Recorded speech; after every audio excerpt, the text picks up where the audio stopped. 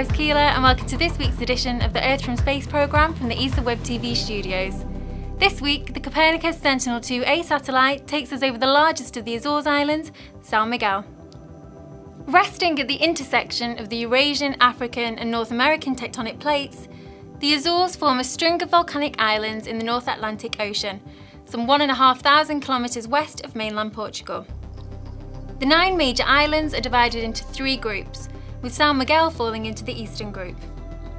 The archipelago is an autonomous region of Portugal and home to just under 250,000 people. We can see the capital of the region, Ponta Delgada, in the bottom left of the image. The main transport hub of the Azores, the international airport, is clearly visible in the same part of the image. Tourism is an important industry for the islands, with visitors flocking to enjoy the unspoilt beaches and breathtaking landscapes, from the geysers of São Miguel to the natural waterfalls of Flores. Known locally as the Green Island, São Miguel is the most populous of the islands, and amidst the lush foliage, volcanic craters and freshwater lakes, visitors are spoilt for choice when it comes to visual attractions.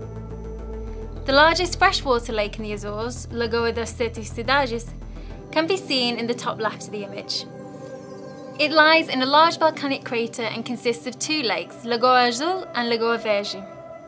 On the right of the image we can see Furnas Lake in the Furnas Valley, famous for its volcanic cones. The landscape of the island has even influenced local cooking methods. Cozido das Furnas, a stew-type dish, is prepared by lowering a pot filled with meat and vegetables into the hot springs dotted around the valley and leaving it to cook for around 5 hours. The Azores Islands are rich in terms of flora and fauna and are home to a large number of resident and migratory bird populations. Efforts are being made to restore and expand the laurel forest typical of the island, as only around 2% of the native laurel forest remains intact. ESA, in collaboration with the French space agency CNES, is organising a symposium on 25 years of progress in radar altimetry, which will be held in Ponta Delgada from 24th to the 29th of September.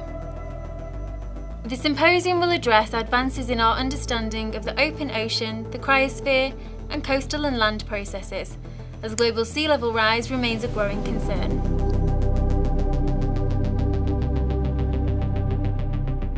That's all for this week's edition of Earth from Space. Thanks for watching and see you next week.